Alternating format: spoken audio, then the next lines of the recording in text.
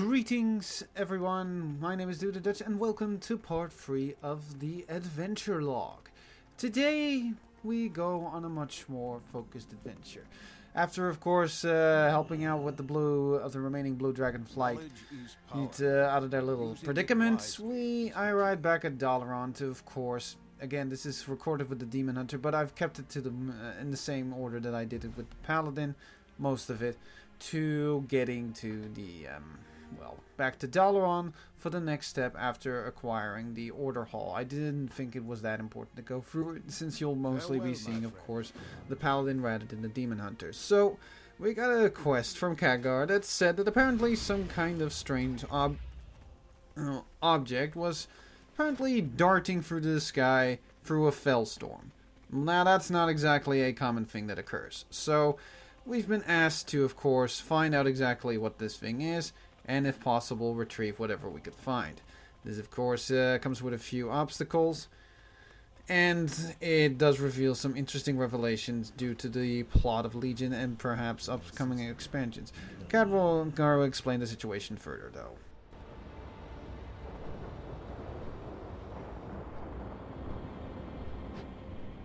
Keep your wits about you.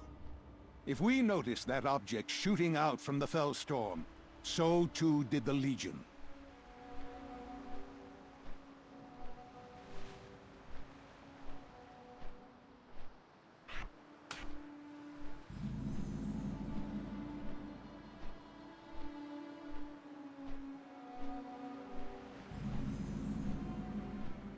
Look there, to the north. Gaze upon the night hold of Suramar. What secrets are kept inside?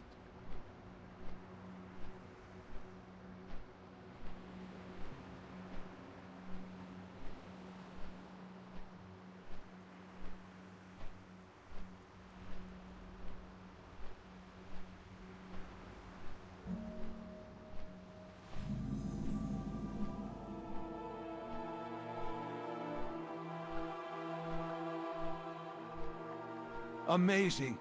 Ancient highborn ruins litter the landscape. And there, along the coast, it looks to be a Vrykul settlement. Fascinating.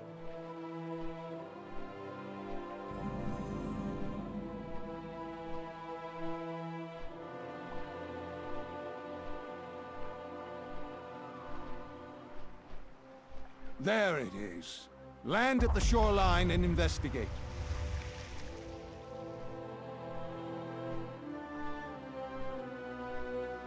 Somewhere in those murky waters is our mysterious object. Time to get your feet wet. So, unfortunately, the object fell into the sea. This is one part that I dislike mostly about World of Warcraft in general. I never liked the swimming thing, particularly considering it always goes so slow. So, we're, of course, having to take a little dip into the waters and find out what it is. Unfortunately, the local gill goblins, or as they're better known as the giblins, have taken their own little interest into this stuff, and they apparently are interested in what is at the bottom. Unfortunately, that means they got to it before we did. Those beasts must have dragged it into the cave. The search continues. There it is. The giant is holding it. There's only one way to separate a giant from its treasure. You know what to do. So, as usual, we, of course, come into this obstacle of a little sea giant who holds on to the damnable thing. Luckily, thanks to the local Death Knight that was happened to be in the area, it was quickly dispatched. Excellent.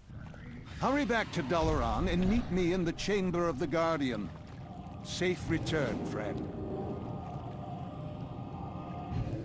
So, what we exactly uncovered is, of course, pretty clear some kind of light-bound objects, as the description goes. But it's not exactly clear why it came here, what it does, or who the hell made it in the first place.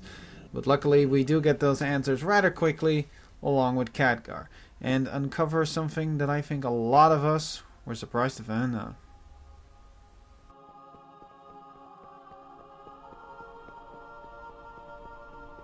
Gul'dan and the Legion must be stopped. trust in...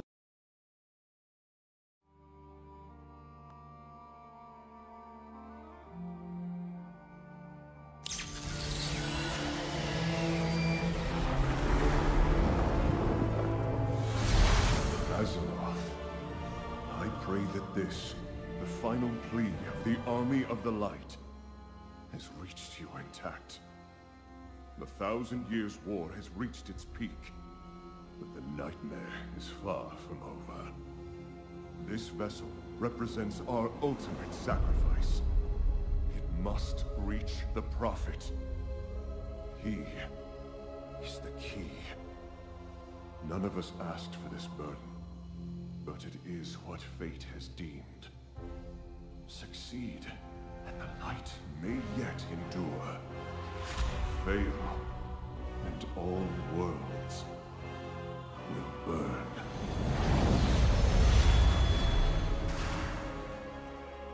We will not fail. Terralia.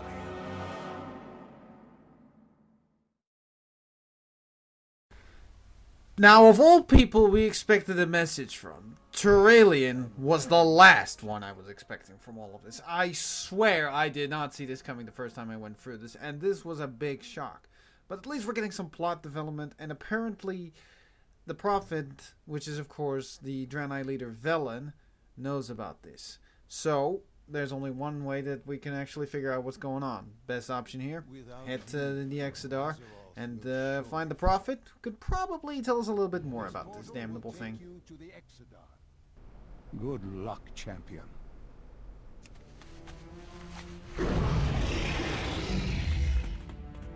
We make our last stand at the Vault of Lights. If you can make your way here, you will find sanctuary. Although I cannot say for how long. Did your vision foretell of this day, Prophet? Did you see our coming? I bring you a message from Kil'jaeden, to be served in the blood of your people.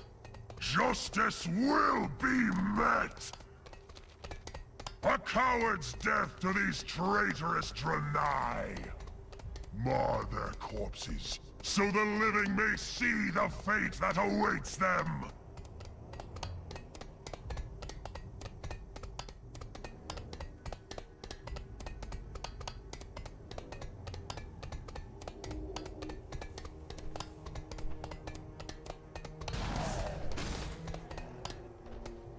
Fate has delivered you to us in this most dire time, hero.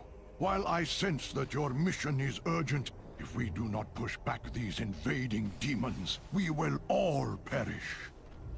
This barrier protecting my people requires all of my energy and focus. I am afraid you must venture into the demon-infested halls alone.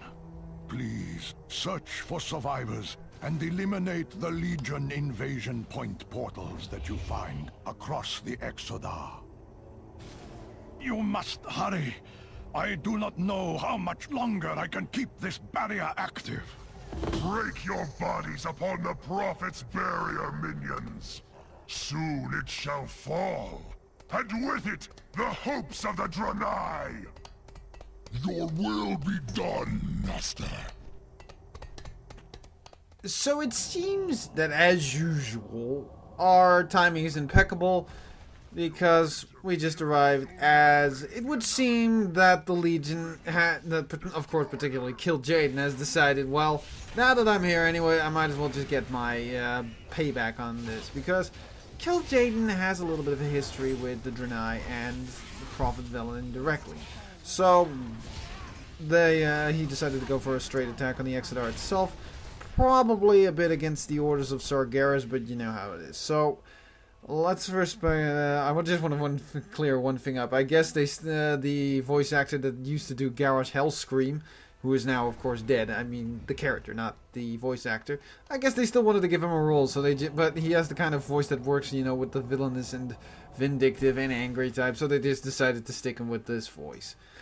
So, we arrive at the Exodar, finding it is, of course, crawling with demons, and... well, there's a reason for that. You see, Again, this is going to go into some old lore. This is, of course, not described in any of the previous games. Kil'jaeden has a bit of a grudge against Velen. Now, this goes back about 13,000 years, long before even the implosion of the Well of Eternity and the War of the Ancients. You see, the Prophet at that time, the Draenei still lived on their original world called Argus, where they kind of, were pretty much the guys who were in charge, kind of like what humans are to, well, kind of, the other mortal races were on Azeroth. So, at this time already, at this point already, Sargeras had already formed the Burning Legion. But he himself was already personally, scouring out the place, finding more planets to, wreck. He had, of course, his eye on certain keen planets. Now, anyone who's read the Chronicle knows that, of course, there is some reasoning to it. I'm not going to spoil too much to it, but it basically comes down to that. So, the fact is that Sargeras was going to be busy with that, but he needed someone to keep his, his Legion minions on track, because, of course, he originally imprisoned them and broke them out.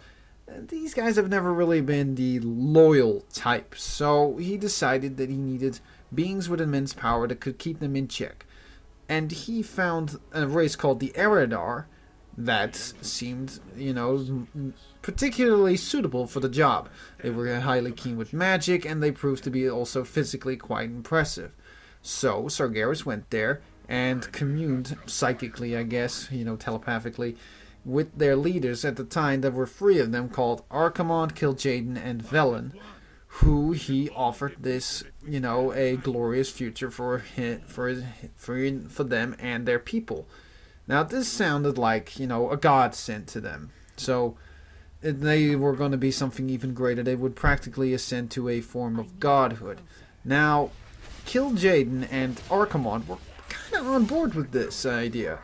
Velen still needed a little bit of convincing, and he'd be thinking about it. At that time, he actually received a vision from the Naru telling him that that was a bad idea, because it actually results in him,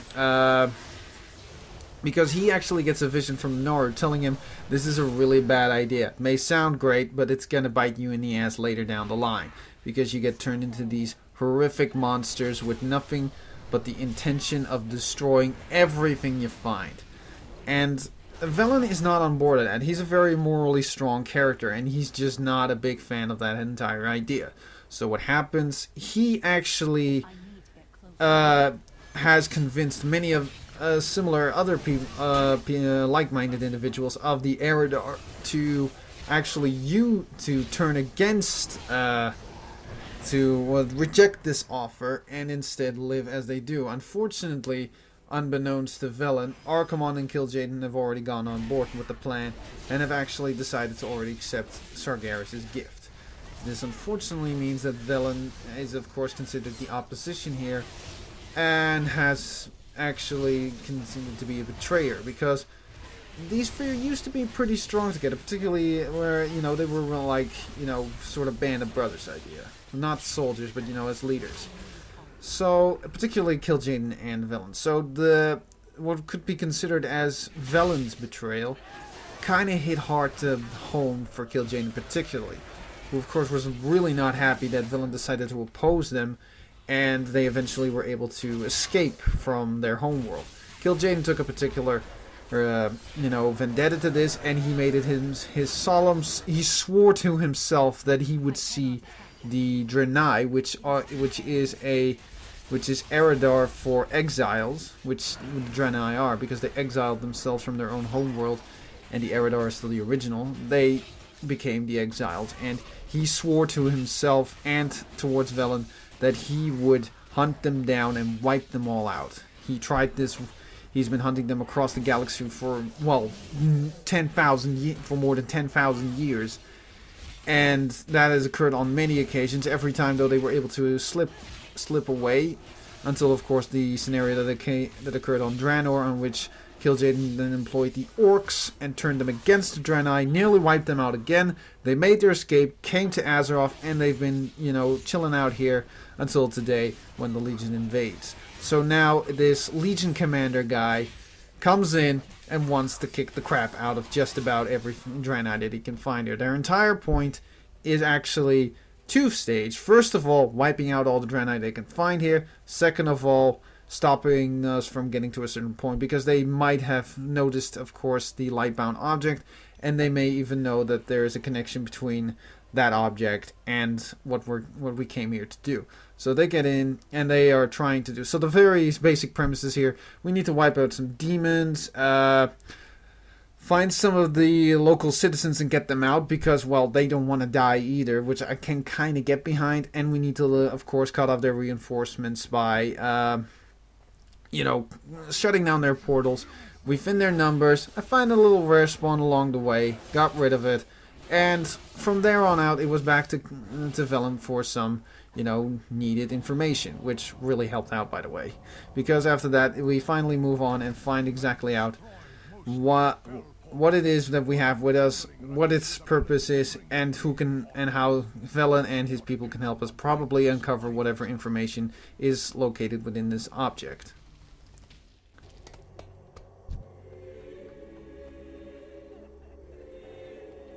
I fear we have but a moment, hero. Rakish is still here, somewhere, and he must be stopped if my people are to find peace again. I know that you have ventured far to find me, and have brought with you a dire message. In your possession is an object of great importance. May I see it? Not all who wander are lost. Mother of Light! I'm sorry.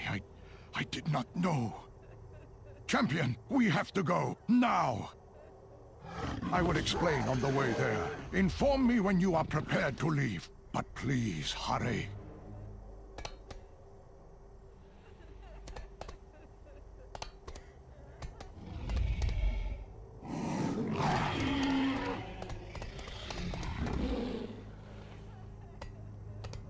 Will you join our... What you have brought to me is known as Light's Heart. It is the sentience core of the Naru Prime, Zira. Locked away within the core is wisdom, knowledge, crucial to our battle against the Burning I can't Legion. attack that target. Yet only a Naru born of Zira is capable of unlocking the core. This is why you were sent here. This is the true purpose of the Burning Legion's invasion of the Exodar. The last of Zira's line, Oros, sits unguarded in the heart of the Exodar. If they destroy Oros, the information within Light's heart will be lost forever. For a prophet, you are doing a very poor job of making predictions. It makes music when you beat it. What a delightful creature. I will enjoy ending its existence. Light, damn him! I will guide us to the heart of the vessel. Stay within my protective barrier as I cleanse the fell taint from the pathway. So, we find out, by the way, Velen is just being the shining beacon of holy flippin' shit in what he's doing over here. And he's just making his way, he's helping us getting through this crap. So we find out that that thing, that line-bound object, is literally like the heart of a Naru Prime? This is some big things they're throwing at us here. Blizzard is not. It's pulling out all the stops here. I gotta give them credit that that's pretty impressive. That apparently these Naru even have like prime examples of themselves. Either way, we find out there's only one left of them that can actually help us out. There's just one little problem. Rakish, the big bad guy with Garros' voice actor behind it, is after this damnable thing. That means he wants it. He definitely doesn't want us to get our hands on it. So it seems that we got the upper hand. Unfortunately, of course, things in this expansion aren't meant to go into, the happy way. And he plays, you know, the smug kind of figure. So we think we've got the upper hand. We think we've got him cornered. Turns out, of course, that doesn't exactly happen the way that we hoped it would. So he's a bit of a dick about it. So what happens is that one of those just... There it is. Giant machine shows up. And I'm not sure if exactly it kills the damnable thing or it may have contained it. I'm not sure. But they've got it. And, well, it's just a bad thing to happen. And, well, we gotta get it back.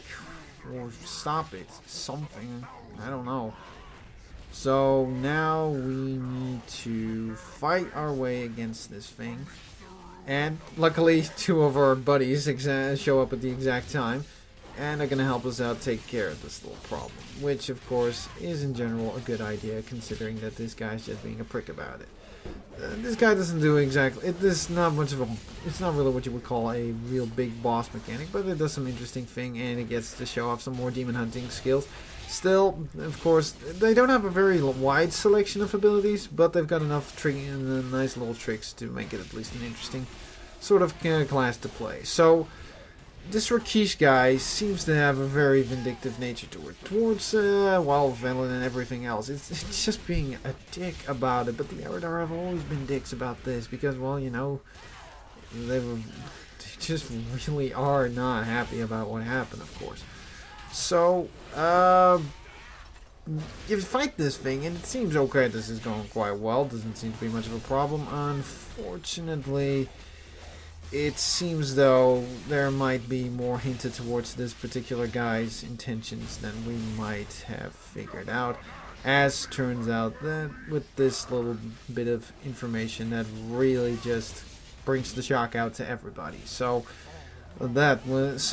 enjoy the revelation if you haven't seen it, but if you play World of Warcraft, you've probably been through this. So this shouldn't come to a surprise to most of you. Kill Rakesh! Stop, please! It will be your feast. I don't have a target. My last waking You moments. will not A spare final him. agonizing Then I memory must stop before heaven you! turns to ash and cast into oblivion. I welcome it. You asked me if I foresaw this day, child. I did. And until this moment, I did not understand. In I a need to time target that something is first. now just a whisper of a memory. I had a son. On the day of his birth, a vision came to me. In that vision, I saw myself weeping as I held a dying Eridar in my arms. His skin fell-pocked and battle-scarred, like yours. But I buried that vision after Kil'jaeden took my family from me, and for eons let it be lost in the darkest recesses of my being. Now, finally, as I hold you in my arms, I understand. There is nothing left here for you, champion. Take Light's heart and return to Khadgar. Tell him that the Light died here this day. Farewell. So it turns out that Rakesh, the guy who seems to be very determined to killing the Draenei, happens to be Velen's son.